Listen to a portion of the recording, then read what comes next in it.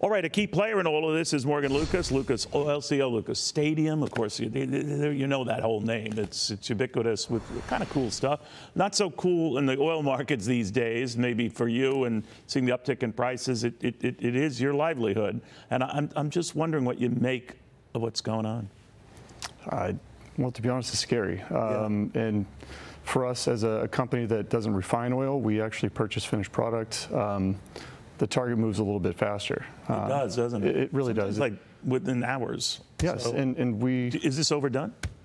I think so. Yeah. I think that there's a lot of knee-jerk reactions that happen in our space, but for us, we have to be able to pivot. We have to be able to be efficient as a company to accommodate or allow for these changes to happen and help our customers out. I can understand the rationale, and the senator was just getting into it, Morgan, this idea of taking out Iranian oil positions, and no doubt that might be a smart strategy to sort of decapitate Iran, but by the same token, oil prices globally would soar on such a move.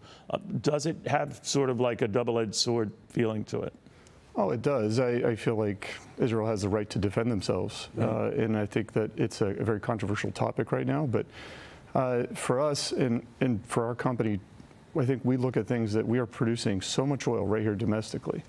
And when you consider exports versus imports, it doesn't really make a lot of sense. We should be more energy independent in this situation, and I think that we wouldn't be reliant on these developments, would we? I agree, which is why I tend to lean towards Trump's position on things. We do need to get energy costs down. We do need to worry about the American consumer. So all in on all types of energy. Exactly, right? Yes. Well, let me ask you a little bit about that, because then there is the demand issue, and we're getting increasing signs right now, Morgan, that it's slowing. Stellantis with disappointing sales numbers. That stock was sliding. We've seen the same out of Ford briefly. Tesla, even though the numbers were pretty good, a little less than some had hoped. So there does seem to be a trend with some of these auto guys when they're coming out with numbers, not across the board, that's slowing. Let's say they are slowing. And then I'm wondering, given that and you know, these international oil agencies that are reporting declining demand globally, what are we in for? You know, I think there's a lot of smoke and mirrors in the situation. You know, the suit that I'm wearing, so many products just on a daily basis involve petroleum products. And when you consider the demand that's still there and the volume of cars, the actual decline of sales of EVs, I think it's just too much government intervention in this marketplace. I'm a free market kind of guy. So left unfettered, leave these guys alone, let average folks decide where this all goes. Right? Well, I agree. I think that there's a lot of controversy over EVs. I think there's a place for both, to be honest with you. I think if people want to drive a smartphone on wheels, you know, I think that's great. Have that. It's a really quiet and probably a fun car to drive. Well, this is affecting some of the traditional gas-powered cars as well. So the bigger picture is demand could slow, and you're quite right. Slow is not meaning reversing. But I want to get your thought with that and a possible lengthy port strike coming.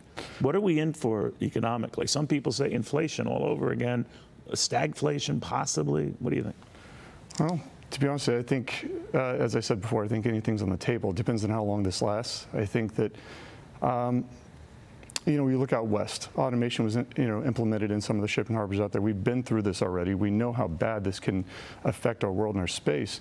For this to be happening, it seems much more of a greed stance than anything. But I'm not living that life. I'm not in those shoes. You're talking about the people. union push, the Sherman's push to stop it on the automation. You can't stop progress. No, exactly. They're just trying to slow it, but obviously come in with the opening pitch being stop it already. You think that's unrealistic?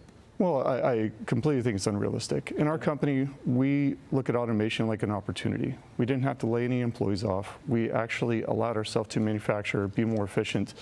And I see that as a completely horrible argument from them at that point. Okay. Thank you very much, Morgan. Good seeing you, Morgan Lucas. Thank you very much.